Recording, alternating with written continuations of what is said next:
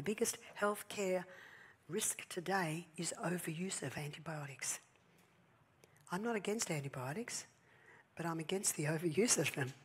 So doctors are being pushed, please stop prescribing so much antibiotics.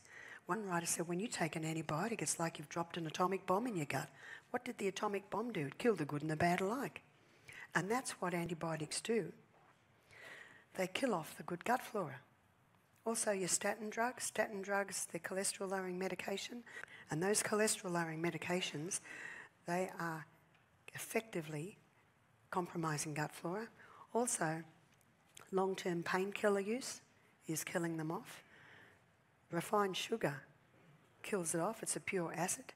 So when you've got that situation, you've got a compromise in your final breakdown. You've got a compromise in the absorption of the nutrients out of our gut. You've got a compromise in the protection, and the cells that line the gut, you've got a compromise in the nourishment. You've probably heard of the term leaky gut. There it is. It's leaking.